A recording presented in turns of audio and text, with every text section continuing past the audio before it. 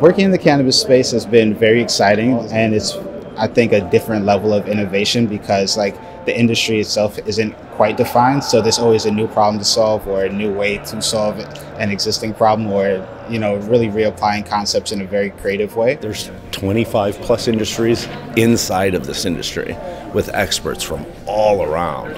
And, you know, for me, you know, there's no other more emerging industry, you know, than cannabis. It's a startup industry entirely made up of startup companies with 2,000 years of user product experience. I mean, there's so many great things on our horizon, just expansion of new markets and new technology, even outside of the US. Just to know that legal recreational use came online in 2014. So that's not that far back. And so to think that we're here now is pretty exciting and pretty amazing. I'm looking forward to the future.